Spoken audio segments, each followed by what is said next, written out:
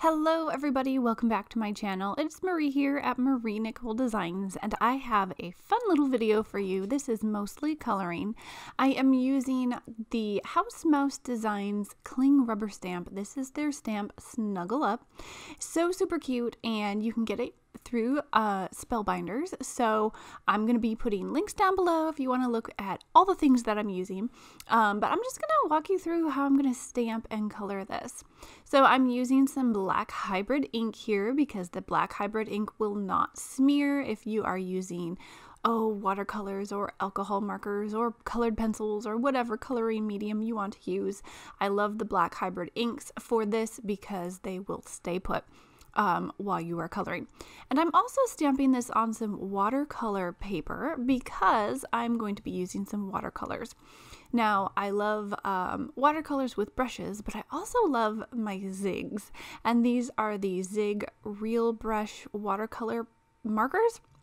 And so it's like a brush tip. They have little bristles in there, so you do want to be careful when you are coloring, just not to smash the bristles or anything. But you can apply a little bit of color down onto your paper, and then with a water brush or a paintbrush dipped in water, you can take it onto that color and spread it out, and it will act similar to watercolor. I like them though because I can get more of a precise placement on my color, and I can blend them together. And these zigs, the color just moves so nicely if you use it on some smooth watercolor paper or Bristol Smooth cardstock. It works really well on those two cardstocks. I've used these zigs with other cardstocks and not great results, but you just have to use them with the right paper and they are beautiful. So there's my cat getting in the scene also as I'm coloring, but I'm just adding colors here and there. Now these are two sweet little mice all wrapped up in these leaves here, and I'm using some fall colors for fall leaves as if it's the end of autumn and they are snuggling their way into snow and winter. But I have some really dark browns there on the edges, and then I'm just blending it into some reds and then some yellows on the end there. Now for the little mice feet and tail and faces, I'm using a really light peach and pink, and I'm going to go over them with like an oatmeal brown color too to give a little bit of shading. One thing I really like about this House Mouse stamp is that there is so much detail stamped into it already, and so much shading already that you could simply color this, not worry too much about shading, and still get a really nice image when you're done, because they've built in some of those light and dark areas already in the image. It makes your coloring job easier. But you can also do some really fun and fantastic coloring with this if you want to go all out and get crazy, but you can also keep it simple and make just a really sweet little card, which is what I'm doing here today. Not going too much crazy on the whole layout of the card or anything. I really want this image to stand out, so I'm just doing some watercolor and I'm just going to mount it on a card base, as you'll see at the end.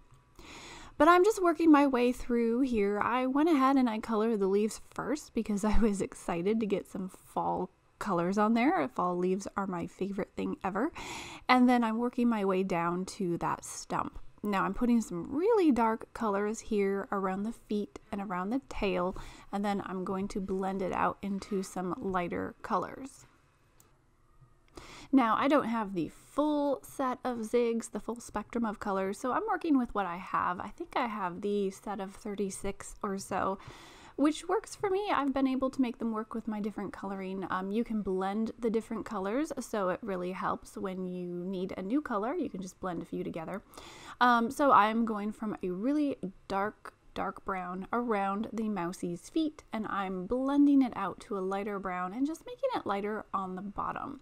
Now those light color, that light spot down there that I'm coloring right now, I actually used like a really light peach or something. So I'm getting a variation of color and lights and darks just to add a little bit more interest into my tree stump, just by using a variety of colors and shades and brightness and darkness and all of that. I'm not an expert colorer. I just go with what I think looks good, and it just takes practice. So here is the colored image. I think it's so cute.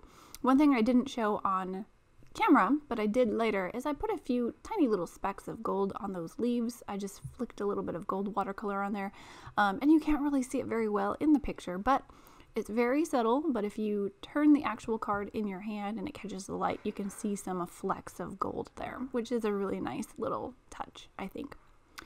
Now I wanted to do sort of a light shadow around these little mice in this image, but I like to do that with my actual watercolors and my brushes because it's sometimes a little hard to get a really light shadow with the zigs and pull that color out. So I'm using some watercolor here. It's just like a really light beige. And again, my cat likes to walk all over my projects while I'm working, so he knocked some stuff in the way, so I had to get him off my desk. But you can kind of see that shadow around the mice. It's not really bold, but it's there, and you can see it better in person than on camera. But I really wanted these little mice and those leaves to kind of stand out. Now you get 3 sentiments with this cling rubber stamp. You get the Snuggle is real, sending hugs, and miss you. I'm using the sending hugs sentiment, and I'm stamping it somewhat on the leaves and off to the side. I thought about embossing this in gold or black, and I think that would look really nice, but because of time and other responsibilities I had to get to, I just went ahead and stamped it, and I think it looks really cute and really simple. And it's just an encouraging image and card that you could send to somebody to brighten their day or if they're going through a hard time. Now I'm putting some foam adhesive on the back of my image. I've cut it down to be smaller than my A2 size card, so I can mount it on my card base and have a really nice matting of that Kraft brown cardstock. So that is a look at the House Mouse Snuggle, what is it called? Snuggle Up image. I thought it was really cute. Wanted to share a little video with you guys. I hope you enjoyed it. If you haven't yet, please give a thumbs up, subscribe, comment, tap the bell for notifications, and I will catch you guys next time. Bye.